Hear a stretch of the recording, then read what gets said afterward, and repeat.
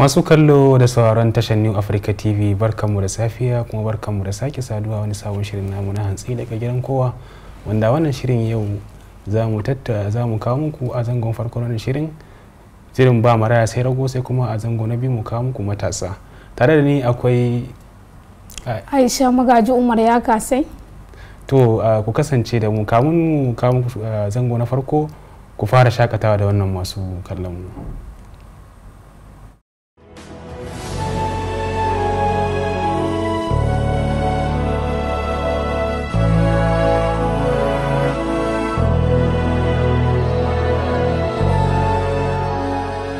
Kayan yara gobe na nake ci. Kayan yara gobe na nake ci.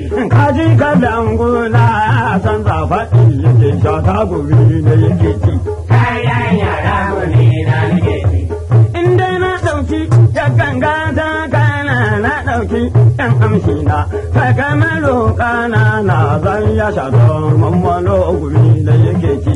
Kayan yara gobe na nake ci. Masu zuwa ofis koye ofis, masu zuwa gona koye gona, lebura kan hanya koye aiki a yau kowane gumi na yake ci.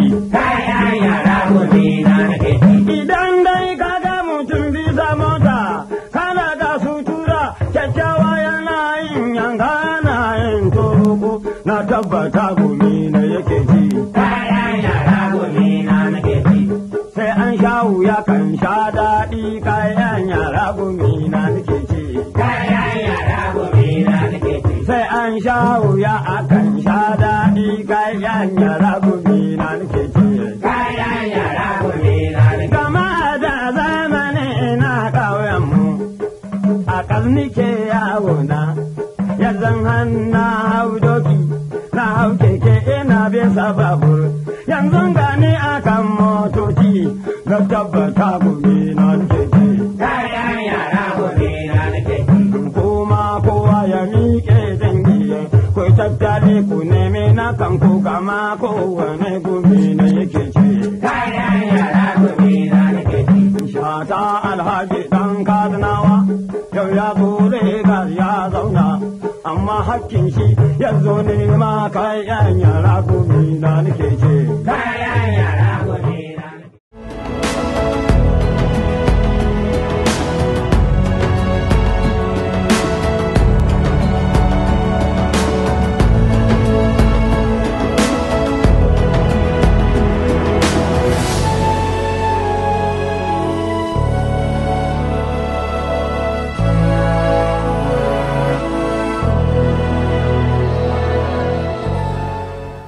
Allah ya ji kan maza. Alhaji Dr. Mamman Shata kenan da waƙar sana kai 'yan yara gumina nake sha. To kai sai insha Allah za mu tafi kan bakonmu na yau, Malam Mustapha insha Allah. Alaikum assalam. Malam Mustapha, barka da shigowa shirin hantsi daga gidan kowa, zangon babu maraya sai rago. A shirin da ya gabata an tattauna wato menene shi sana'ar tela kuma rabe-raben sana'ar tela. To a wannan karan wato zan fara da tambayar shi menene wanda yake son fara aikin tela, waɗanne abubuwa yake bukata don ya shiga cikin sana'ar? Eto me bukatan ya fara shiga sana'ar tela ba bukatan wasu abubuwa da dama. Abin da yake bukata abu ne gangani wanda kuma kowa yana da shi, shine zuciya da kuma niyya mai karfi na cewa za ka yi, sannan kuma ka samu ranka cewa ba wai za ka je bane a koya maka da inda za ka je koya, za ka je ne da niyan cewa za ka je koya ne, ba wai ka je a koya maka ba. Saboda idan ka je da niyan cewa ka je a koya maka, yanda za a dinga koya maka da kuma abubuwan da za ka dinga gani bai zama lallai ka ga kamar ana koya maka ba. Amma idan koya ka je yi, abubuwan da za ka dinga kokari kana yi da kanka, za ka dinga kai kanka za ka gamsar da kanka cewa ka fara koya ko kuma kana kan system ɗin koya. Malam Mustapha, idan na fahimci maganar ka kenan, ba wanda zai koyi ɗinki ba shi da buƙatar wani kuɗi da wani adadin kuɗi da zai rike a hannunsa wanda za a ce wannan shine jari kenan? To ya danganta da inda kake so ka koyi ɗinkin. A misali akwai wuraren da in ka je koyan ɗinki za su ce maka za ka kawo kuɗi kaza, za ka kawo kuma kaza da kaza da kaza da kaza dan a koya maka. Dan a koya maka. To idan wa'annan abubuwan nasu kaji sun maka za ka bada kuma har za ku iya ciniki in ka ga abin bai ma ba ka nemi sauki in za su ma sauki su maka sauki sannan sai ka fara koya. Amma dai gaskiya ni a tun da na fara koyan ɗinki har zuwa yanzu da wa'inda suka koya tun muna koya ni kaina ina koya da wa'inda muka koya tare da wa'inda ni ma na koyar babu wanda na taba an san wani abu a wurin shi saboda koyar da shi. Wato kai ba an shi kuɗi wajen koyar da kai ba. Kwarai kuwa saboda haka ni ma baka an shi kuɗi wajen koyar da kyau Malam Mustapha.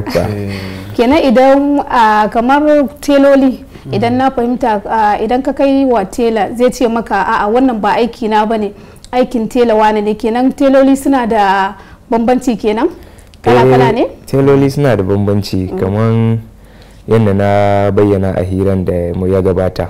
Akwai masu aikin hannu wanda su kwalliya suke makaya, akwai masu phonics, akwai masu cinko, akwai telan maza, akwai telan mata. Hatta a telolin ma akwai wanda zaki ga su ba mutane suke dinka makaya ba, su wasu zanin gado, wasu labule, wasu kayan doki na kwalliya da ake yi na masarauta, abubuwa da yawa. To Malam Mustapha kai wani telan ne daga ciki? Ni telan mata ne, duka telan mata ne. To Allah ya telan mata ne ko hadda na mazan?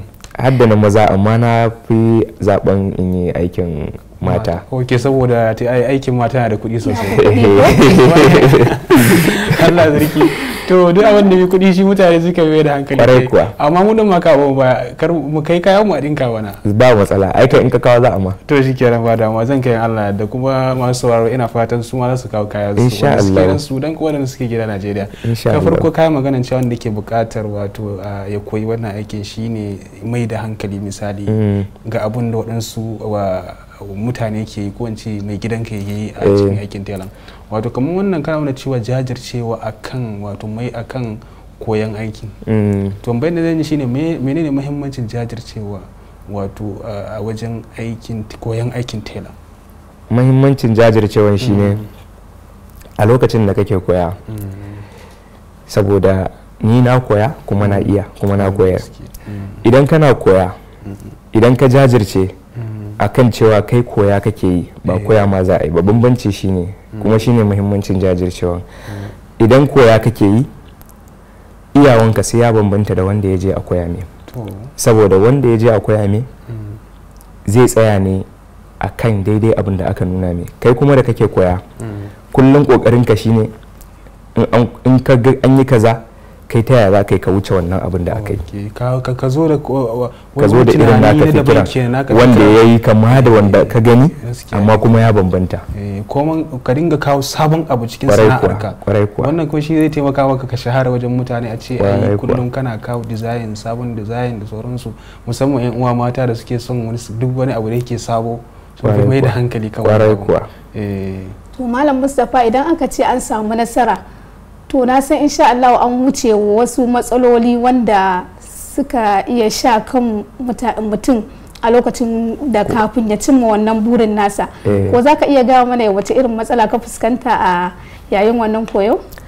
To akwai matsaloli iri daban-daban, amma dai gaskiya babban matsalan da za ka ga ya sa mutane sun fasa, sun canza ra'ayi, na fasa koyon ɗinki ba zan koya ba, aiki ne mai wahala, shine matsalan, saboda shi ɗinki ban san ya zan faɗe shi da Hausa ba, amma a turanci ana ce mai frustration.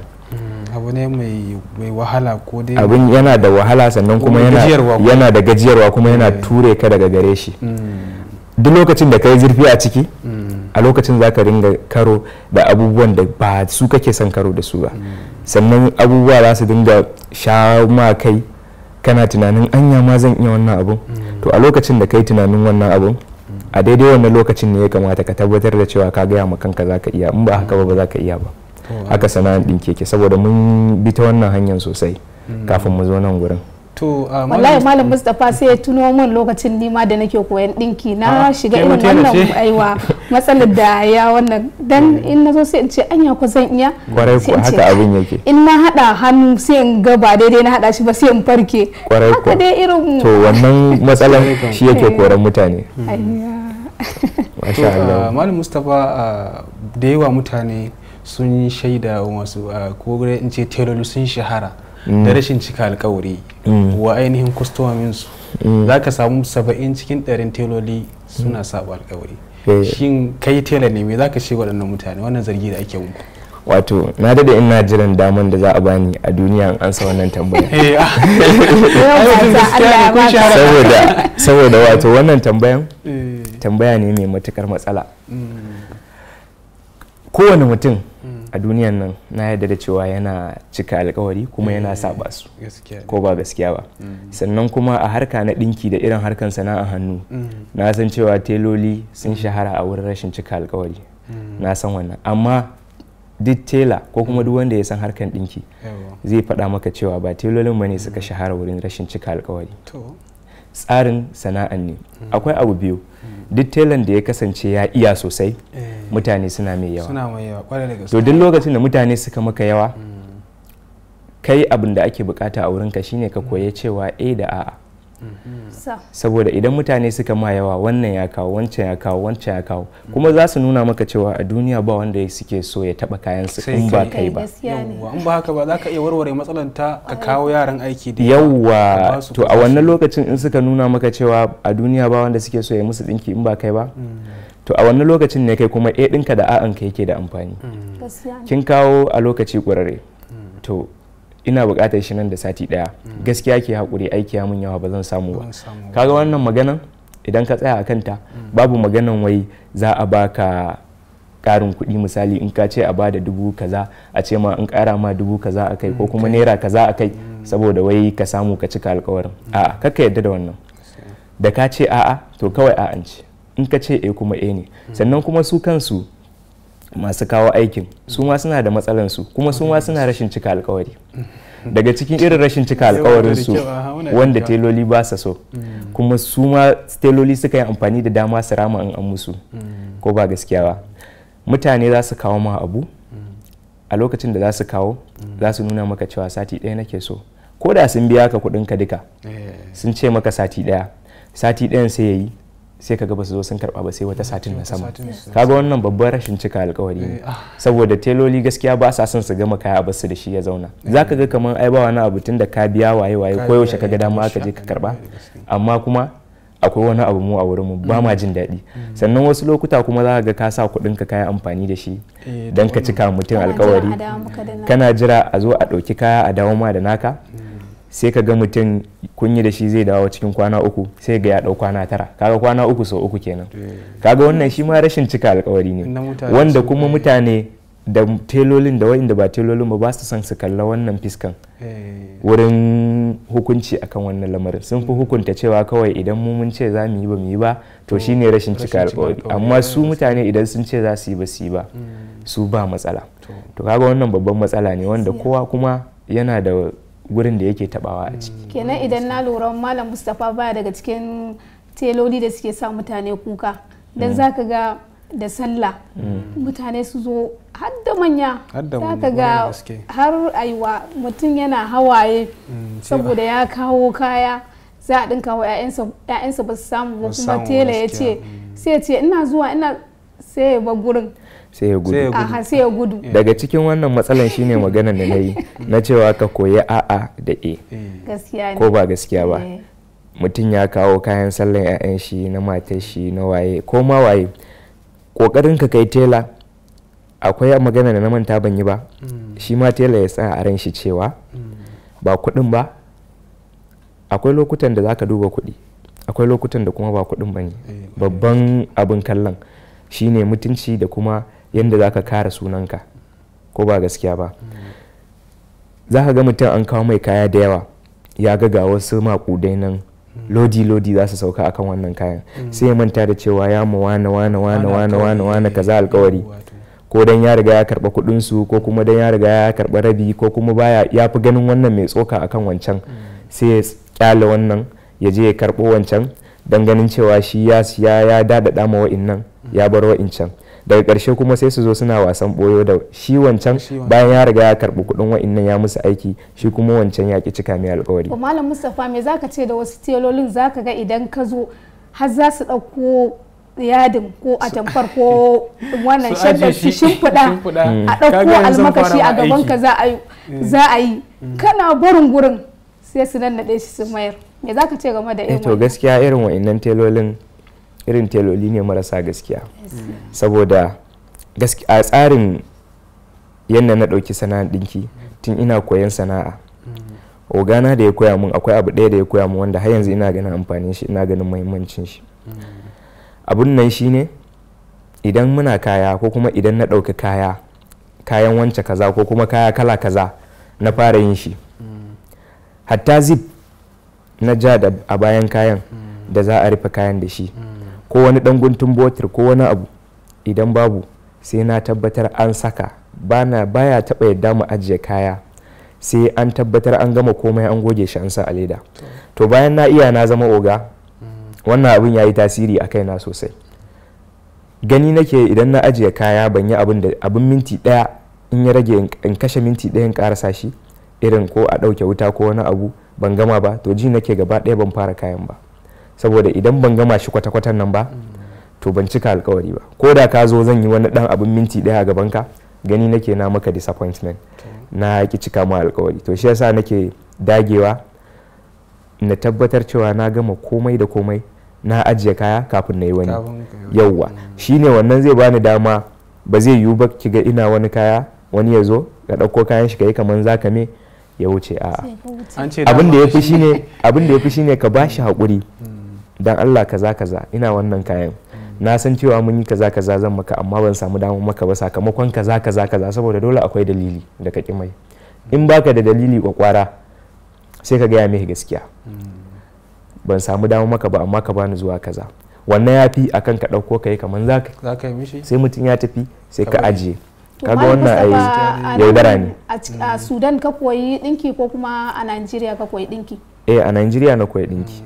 Sai ka ƙara kwarewa a nan ko kuma a nan kawai ka zo ka zama oga ne?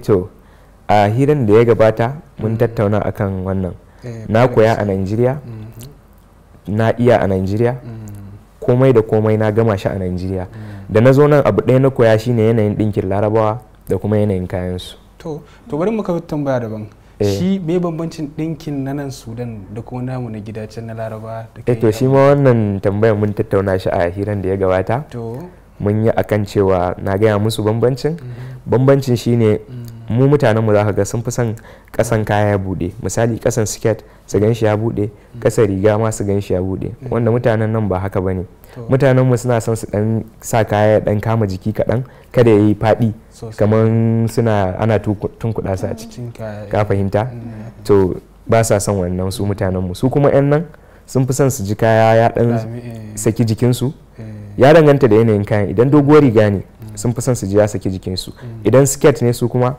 suna son su gan shi straight yani ya miƙe tsaye kenan babu wani kaman kwalmatsa da irin namu da zaka ga skirt sama ya matse ya yi wani kaman coca-cola ya haka a sunan sun fi son su ji shi haka tsaye to haka bambancin mu kenan da su kenan wannan du maza da mata gaba ki dai suna da wannan bambancin kenan to mazan su suna bukatan bambancin su daban kamar yadda na faɗa su ma mazan haka man mu yanzu in ka duba kayan da ke jikinka za ka ga daidai jikinka aka ɗinka shi kamar dama a jikinka suka zo to su kuma ba haka bane yanzu in za mu fita bakin hanya za ka ga mutum da katuwar jallabiya hannun jallabiyan ta kusa kai faɗi riga na gaba kwarai kuwa wandan jallabiyan kanta sai mu shiga mu uku ko za a iya ɗinka wa yaro kwarai kuwa a wandan za a iya ɗinka ma yara biyu riga da wando kowa ya samu lallai fa to malam bana Aisha bangaren mu maza yawanci ban san ko bangaren ku mata ba yawanci idan mun kai kaya wajen tela misali ya mana dinki sai ka tarar aljihun da yake cikin wannan aljihu sai ga yadinka da yadin wani an hada shi duk da cewa lokaci zaka tarar cewa yadinka ka tabbata ya kai a yi maka duk wani dinki daga cikin yadinka amma zaka tarar cewa an hada maka yadinka da na wani wannan ku telo jin daɗin haka kuke ko kuma dai ba su ko menene to gaskiya dai in zan gaya ma tsakani da Allah shine duk lokacin da ka kai kaya ka jawo aljihun wandonka ko na riga ka ga yadi ba naka ba a ciki. To ina tabbatar maka da cewa ban san wasu mutane ba da sauran teloli, amma abin da ya bayyana mun da yanayin dadewa na a cikin wannan harka, yadi ne bai kai ba. In dai ka ga an saka maka wani yadin, to yadi ne bai kai ba. Sannan kuma wasu lokutan mutane su ma ba sa abin tsakani da Allah. Tela ne zai ce maka to yadi 4 ne zai maka riga da wando.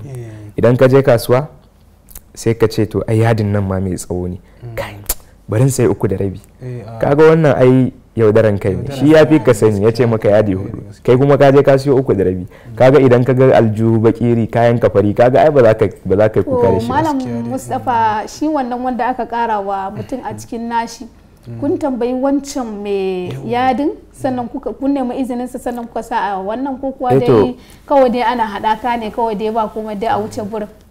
Dalili shine da yake mafi yawa shagon dinki zaki ga an cika buhu da bola, saboda yana da yawan gutsire-gutsire a cikin harkan. To idan aka yanka kaya zaki ga manya-manyan pieces, wani ma zaki dauka ko dan kwali ne amma kuma bola ne. Wani wanda koda mai shi ya zo ya gani shi kan shi bola zai kai shi.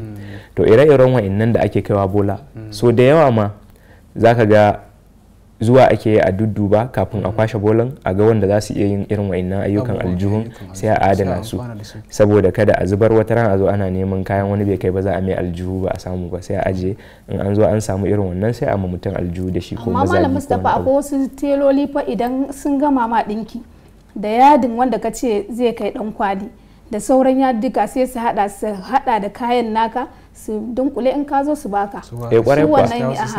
Kwarai kuwa, ko ni haka nake yi. Duk kayan da duk abin da na san zai maka amfani, ko kuma ko da a ce ina tunanin ba zai maka amfani ba, in na san zai ma amfani ma har kalmashe ma nake yi.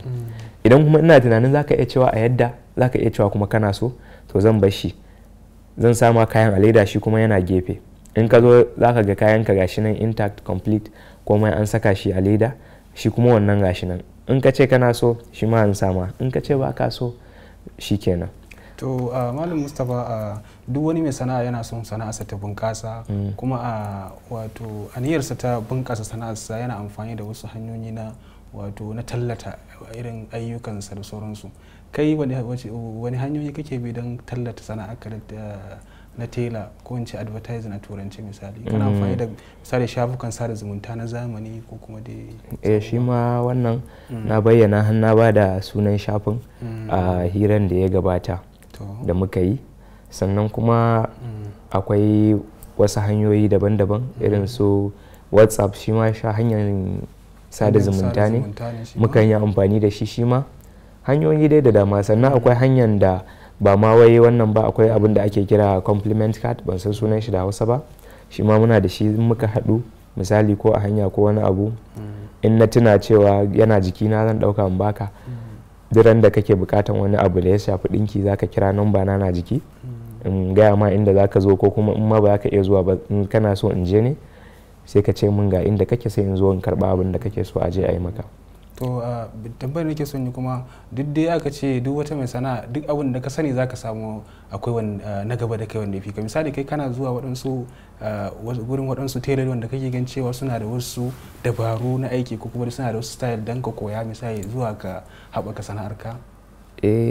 To wato kuma dai wasu suna zuwa wajen ka su koya kai kanka. Wurin kokarin haɓaka wannan sana'a yanzu, a da lokacin da zamanin bai bude sosai kamar yadda yake yanzu ba, lokacin mukan je ne idan abin da ka samu abin da baka sani ba, ko kuma baka da haske sosai a kai, zaka je ka nemi wanda ka san ya sani, ko kuma wani abu ka yi ka koya wurin shi. Amma yanzu zamani yanzu zaka ga yanzu da abin da ban sani ba, da wasu abin ma da ba ma a yin shi a kasar Hausa ko kasar Sudan ko wani kasashe da muke rayuwa a cikin mutanenmu, zaka je ne kawai cikin shafin YouTube ka yi sacin, za ka ga bidiyo da duk yanda ake abubuwan komai da komai. Sannan kuma su maka shi dalla-dalla sai ka fahimta. In ma baka fahimta ba, bidiyon yana nan bayan shekara 10 in ka ƙara dubawa yana nan, za ka yi ta dubawa ka yi ta kallon shi har sai ka gaji da kallo ka fahimci komai da komai. Haka ne, ashe dama ashe kana yin hakan kenan, kana koyon dabaru, sabbin dabaru daga shafukan sada zumunta kuma da sauransu. menene misali ina baka tambayan menene wato hangen nesa da kake zuwa sana'a ka vision kenan na a wannan sana'a ta ka ta tela? Gaskiya daga cikin hangen nesa da nake zaka ga da yawa matasanmu idan suka zo suka yi karatu za ga suna zuwa gida ne ko kuma tun kafin su gama karatun ma za su fara maka hasashen yadda za su shiga gwamnati su zama waye. To gaskiya daga cikin kafin ka karasa wannan ya kamata mu fara tambaye ka kafin mu zo ga wannan matsayin ya kamata mu fara tambaye ka wani irin da shekara nawa ka fara dinki a Sudan bayan ka zo ka hada karatu da dinki ne ko kuma sai bayan ka gama sannan ka wannan sannan mu je ga tambayar da malam. Ina ga dalilin da yasa ya kawo tambayan saboda mun ansa tambayan da kika yi a hiran da muka yi sati da ya gabata. Mun na musu bayani da sannan na fara da sauransu. To shi yasa muka shiga kan tambayar mu ta wannan kenan kan hangen nesa da nake yi akan sana'a shine kamar yadda na faɗa zaka ga matasan mu suna kokarin su sai sun shiga gwamnati suna jira gwamnati ta ba su aiki da sauransu idan ka duba kasashen da suka ci gaba in ka fita ko kuma in ka zo kamar yadda ka zo nan misali tunda ba kasar Najeriya muke ba muna wani kasa ne in ka fita waje zaka ga cewa mutum ne ya yi digiri wani ma har masters wasu har PhD yana da shi amma zaka ga ya buɗe wurin cin abinci har da shi ake aiki a wurin ana kokarin a samu kuɗi a yi abubuwa ana kokarin business ya kai inda ya kamata ka fahimta.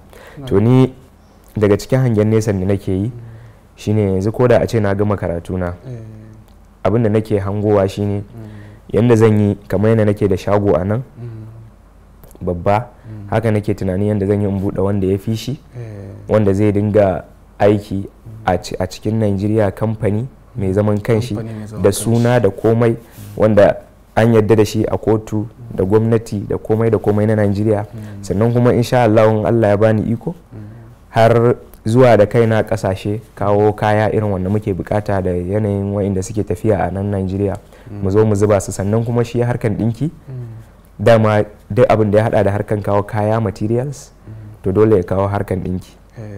Ina so in zama ina da wuri da za a dinga dinka bayan ka siya a lokacin da a wurin da ka siya a wurin za ka iya ka bada dinki ko kuma a wurin da ka zo za ma ka iya samun shi a riga an dinka ready made kawai dauka za ka yi ka tafi. Insha Allah wannan yana ɗaya daga cikin hangen nesa na da kuma shirin da nake yi magaba bayan na samu na insha Allah za ka zama tela kuma dan kasuwa kenan. Insha Allah yana da kyau sosai. To Allah ya taimaka. Malam Mustapha kana kawo kaya ne daga Najeriya kamar wanda ake dinkawa irin su atamfa da shadda da lesna ko kuma dai kawai sai dai mutum ya kawo maka ko kuma zan iya zuwa in ittifaki da kai in baka kuɗin da kuɗin atamfar da kuɗin ɗinkin sai kawai ka ɗinka mu. To muna kawo kayayyaki amma da yake kin san yanayin abubuwan shiga da kaya da fita yana da ɗan shi ma irin nashi matsalolin to sakamakon wannan in mun kawo yakan ɗauke mu lokaci kawo kaya daga Najeriya amma daga sauran ƙasashe irin su Dubai Egypt mukan sa 'yan uwanmu ɗalibai da suke irin wannan ƙasashen su turo mana takalma jallabiyoyi irin wannan da nake sanye da shi jikina duk daga can muke sawa ana turo mana zuwa nan mu kuma sai muke saidawa a nan. To malam Mustapha wani kira za ka yi ga samari ga wanda suke buƙatar su koyi wannan sana'ar ko kuma dai umuman wato ba karatu ya kamata kaɗai a tsaya ba a koyi sana'o'i na ƙarshe? To kiran da zan yi ga samari shine kowane matashi ya kamata ya fahimci cewa idan yana so ya zama wani abu a rayuwa ba sai gwamnati ta zo ta rubuta mai appointment letter appointment letter ban san menene su yake da Hausa ba amma dai ina fatan kowa zai fahimta. Appointment ba sai gwamnati ta zo ta ce na baka appointment kaza ko kuma an baka aiki kaza ko kuma an ɗauke ka wuri kaza aiki ba ba sai wannan ba sai ka dogara da wata-wata kana da alert ɗin da zai shigo daga gwamnati ba cewa wai kai ma'aikaci ne a kai kanka ya kamata ka dinga tunanin ya za ka yi ka dinga ma wasu alert wata-wata a cikin wayansu to idan ya zama cewa duka matasanmu suna da wannan tunanin babu matashin da zaka ga ya tsaya ya dogara yana tunanin cewa shi ya kusa gama makaranta, da ya gama makaranta zai samu aiki wuri kaza ko kuma zai nemi wuri kaza ko kuma wuri kaza. Zaka ga cewa lokacin da zaka gama makarantar ma ka riga ka zama abin da ka zama, ko kuma ka ya rage ka kai inda kake so ka kai. To Malam Mustapha, mun goye da wannan bayani da kai mana. Masu kallo da sauran tashar New Africa TV, Malam Mustapha Musti kenan tela wanda muka gayyata a cikin shirinmu na Babu Maraya Sai Rago. Ku kasance da mu cikin shiri mai zuwa don ƙara jin bayanai masu kayatarwa. To Malam Aisha. To Malam Mustapha, alasaka da alkhairi. Allah ya tabbatar da alkhairi. Assalamu. Masu sauraro ku bibiye mu a shirinmu na gaba don kawo muku wani sabon bakon kuma da wani shiri daban. Ku shakata da wannan kamun nan.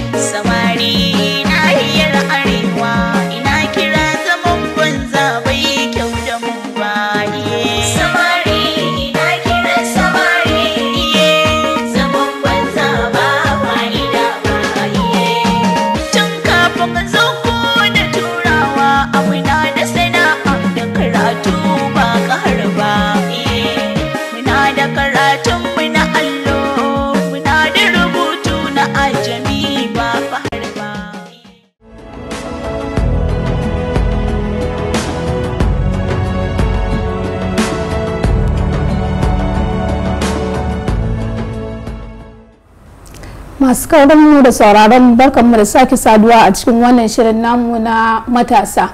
A yau insha Allah muna tare da babban bakonmu injiniya, za mu ce injiniya Isa Alkali, injiniya ne kwamfuta kuma ya yi bincike akan ta'ammuli da miyagun kwayoyi. Shi yasa muka gayyato shi da zuwa cikin wannan fili namu na matasa. To injiniya, zan fara da kai, ka yi bincike akan abin da ya shafi ta'ammuli da miyagun kwayoyi. Shin in za mu ce me binciken ka ya kai ga wani nasara binciken ne ya kai, ko wance farko bayan tambayar da ne menene miyagun kwayoyi, ko wance drugs a turance?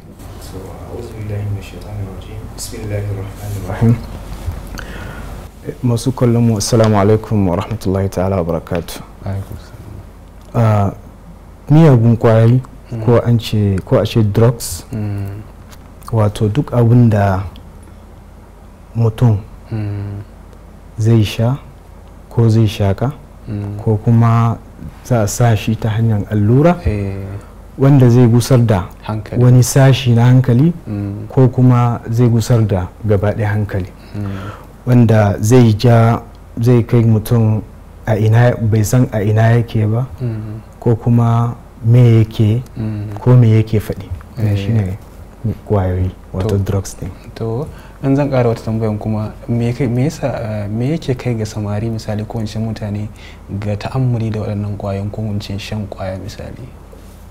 To abubuwa da dama waɗanda za su zama sanadiyyan ko sabab na wasu matasa wanda za su je su jefa kansu cikin wannan hanya na masifa ko zai zance maka na bala'i. Saboda ita miyagun kwayoyin nan musiba, wannan zan ce maka kamar poison ne. Yana ɗaya daga cikin hanyoyin da asbab wanda za su sa dalilai wanda za su sa wasu matasan za su jefa kansu cikin wannan abun shine wasu sun ɗauka cewa idan suka shiga wani hali ko wani yanayi na damuwa ko na hasara ko na wani abu sun ɗauka cewa idan sun sha wa'annan kwayoyin za ta sa su manta da duk matsalolinsu. Akwai wasu kuma wanda suna tare da masu sha yau da gobe sai ka ga su ma sun fada cikin wannan masifa. Malam Isa, injiniya Isa, wannan wata babban musiba ce da ta game duniya. Kwarai da gaske. Ta kai ga har da mata sun fada cikin wannan musiba ta shaye-shaye. Shin me ya kai mata fadawa cikin wannan musiba?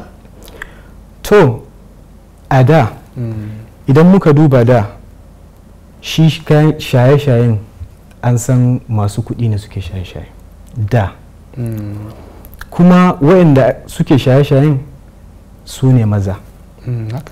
Yanzu zamanin da muke ciki sai zama waɗanda ba masu kuɗin ba su suka fi shaye-shaye, su suka fi sha kuma su suka fi yawa. Kuma da mazan su ne suna shaye-shayen, yanzu ya zama matan ne da mazan gaba ɗaya na shaye-shaye. Duk abin da yanzu maza suke amfani da shi na kwaya sawa'un ta hanyar shaka ko ta hanyar sha ko ta hanyar injection allura za ka tarar da duka yanzu mata da mazan gaba ɗaya suna abu na wannan shi ne dalilin da ya sa kayan kwaya kullum ana cire wani sababbi, kullum ana samu ana gane wasu sababbi kamfanuka da masu investing da abunan suna ta distributing din shi a ko'ina. Wasu abubuwa dalilan da suke sa matasa mata sawa'un ko maza suna sha, sai misali bari baka misali akan harkan karatu. Mutum yana karatu ka samu matsala dama a rayuwa, ko kana siyasa ko kana karatu ko kana kasuwanci, dole Allah zai jarabe ka. Akwai hasara yau ka samu riba, gobe ka samu, gobe akwai hasara. A cikin karatu ma kana karatu ba abun mamaki ba ka samu carry over ko ka samu repeat. In kana siyasa ma ka yi contesting ka faɗi. To idan baka ɗauki wannan abun kaddara ko jarrabawa ba, shi kenan ka ɗauke shi wannan abun kamar wata musiba ne kawai za ka je ka fara sha saboda ka manta da wannan abun, kai ba ka warware matsala ba, ka je ka kara jefa kanka a cikin bala'in da ya fi bala'in da ka shiga ciki, kamar ka kara wata koruwa ne. Injiniya Isa, ka yi magana akan karatu da kasuwanci. To kar ka manta fa yanzu musibar ta kai hadda matan aure, uwa a cikin gida wanda ita ba karatun take ba kasuwancin take ba. To me kai wannan, me ya kawo wannan irin musibo? Akwai wanda dama tana da ra'ayi a waje kafin aure, tana da ra'ayi ko kuma akwai wanda ita ba ta sha, akwai wasu kawayenta suna sha. Dama ka san aboki yana tasiri kan abokin sosai kwarai da gaske. Suna sha, suna zuwa ziyartanta yau da gobe. Misali a ce tana da matsala tsakaninta da miji ko a cikin gidan da take, gashi abubuwa yau ta yi complain. Su group din da yake sha ko yake amfani da irin waɗannan kwayoyin, duk sanda ya tarar da wani yana masa complain akan shi ga matsalan da yake ci, abinda zai bashi nasihan da zai mishi da shi ka sha kaza zai saka ma ka manta da wannan abu. To in dai haka ne, yau da gobe ana samu. In dai haka ne lalle akwai hatsari sosai wanda yake fuskantar wato al'umma ko in ce duka society gaba daya. Sosai. To yaya girman hatsarin wannan ta'ammuli da miyagun kwayoyi yake, misali girman hatsarin shi? hatsarin kwaya ko zan ce miyagun kwaya yana da yawa. Kaɗan daga cikinsu akwai hatsarin da zai shafi mutumin da yake sha shi kanshi, kuma cikin abubuwan da zai sa daga cikin abubuwan da zai sha ya shafi ka kai kaɗai abubuwa suna da yawa, kuma dukansu za su shafi rayuwanka. shi mai shaɗin duk abubuwan shi ai ba ta da alheri kwata-kwata, ba ta da alheri. duk abin da za ta yi shi zai shafi rayuwanka, yana da alaka da rayuwanka. ɗaya, mutumin da yake sha bugawan zuciyar shi ba irin mutum na wanda baya sha ba. bugawan zuciya tana yau da gobe za ta haifar da wani abu ana ce mishi infijar da larabci, infijar sharayin, kaman lalacewar ainihin hanyar gudan jini ko kuma dai haka. kuma yau da gobe wannan abun zai iya sababa mutum mutuwa wanda ake ba zato, kamar kasan kawai ce mutum ya mutu. daya. Na biyu, yana da hatsari a kwakwalwa. abun zai shafi kwakwalwa. za ka ga mutumin da yana yawaita sha kaga kwakwalwan shi za ta fara samu, za ka gan shi zai fara yawan mantuwa kaɗan daga ciki. wannan in ya ci sa'a kenan, yawan mantuwa. wani sa'a kuma sai ka ga ya rasa ma abin nan hankalin gaba da wannan abin da take haifarwa mutum kanshi yana da yawa. wannan biyu daga ciki akwai kuma matsalan da take sa ko zan ce tana haifar a society da masu shaɗin suna tare da shi. kaga misali mutum in ya je ɗibo wani kwaya, je sha wani abu, ya ɗauki mota yana tafiya, kana ga shi da wanda bai sha ba suna driving ɗaya ba ɗaya ba ne. kullum za ka ga ana ta samun saɓani tsakanin shi da 'yan sanda, tsakanin shi da road safety, da ya haɗa hadis accident, ya haɗa abubuwa da dama. kuma wannan zai jawo gwamnatin kan hasara. misali gwamnati in tana cire 1 billion naira annually kowane shekara saboda security, in society yana da matasa ko mutanen da suna shaye-shaye da yawa, 1 billion naira ba zai isa ba, saboda shaye-shaye yana haifar da wasu crimes wanda hankali ma ba zai dauka. laifuka da yawa.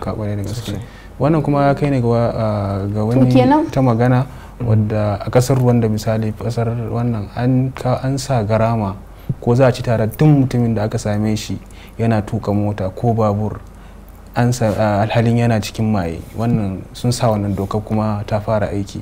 ina fatan kasashen mu nan ko a ce a yi koyi da su ma dai saboda a kare rayukan mutane da sauransu. sosai ya kamata gwamnati ta tashi. Isa binciken likitoci shine tabbatar da cewar kwayoyi ko kuma duk abin da zai sa maye ba shi da wani amfani.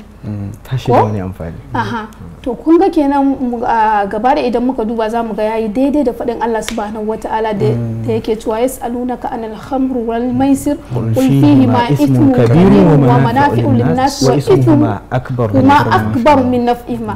to kun ga wannan yayi daidai da wannan magana alqur'ani mu da man ya ga mana wannan. kuma Allah subhanahu wata'ala na cewa ya الذين إنما الخمر والميسر والأنصاب والأزلام رجس من عمل الشيطان فاجتنبوه لعلكم تفلحون إنما يريد الشيطان أن يوقع بينكم العداوة والبغضاء الخمر والميسر وصدكم عن ذكر الله وعن الصلاة فهل أنتم منتهون. كما إذا موك دوبا kwayoyin nan ko zan ce drugs din nan kayan maye da ake amfani da shi babu guda daya wanda daga ƙarshe zai maka wani fa'ida a cikin jikinka, sai dai ya halaka ka. kuma duk abin da zai halaka ka haramun ne.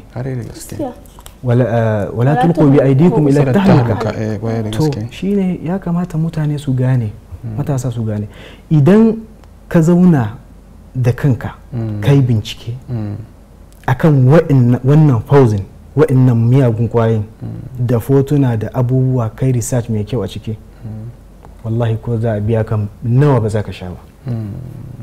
to amma injiniya Isa me yake kawo karuwan matasa a cikin wannan harkar duk da wannan rashin amfanin da faɗakarwa da ake ta fama? me yake ƙara jawo matasa cikin, ko kuma in ce mutane cikin wannan harkar wacce ba ta da kyau? rashin tunani ne, kuma rashin a yi amfani da kwakwalwan da mutum Allah ya bashi.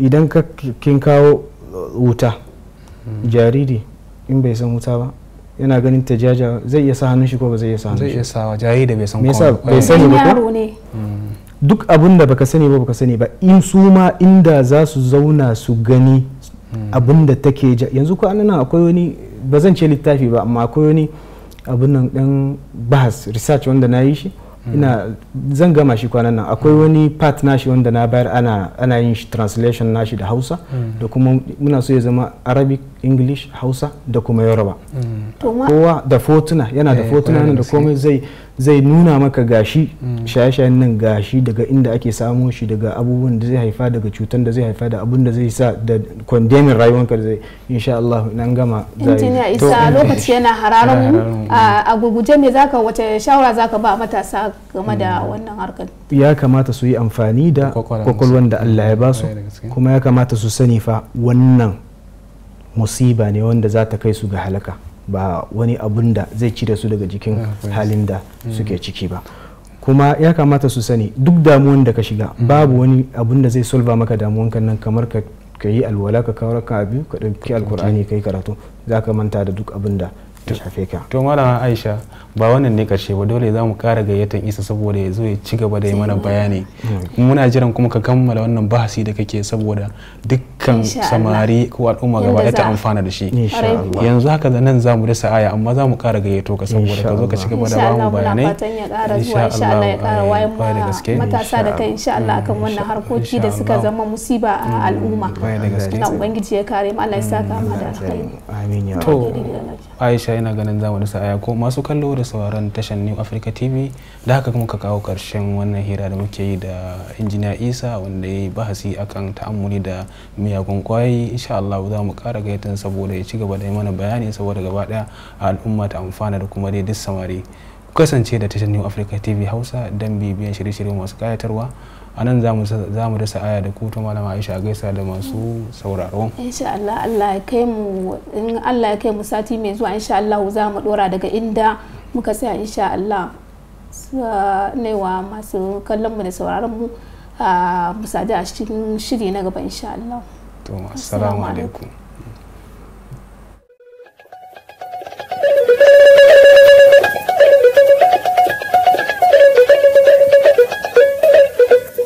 Amma mai akwai da babu duka dangantaka ku daidai Allah ike faɗa haka ba ni na ke faɗa ba da ni na ke faɗa haka da sai ku ƙaryata ni.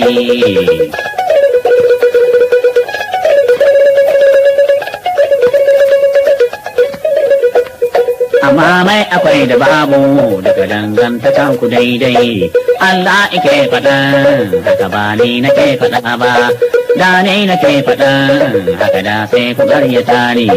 Kai mai akwai ka gane idan kai gida 30 cikin guda za ka je ka kwana a ɗaki guda ka kan a kayan gado guda ɗaya haka nan wanda bai da komai gida guda za a je kwana a ɗaki guda ikan a gefe guda ikan a kayan karau na falle.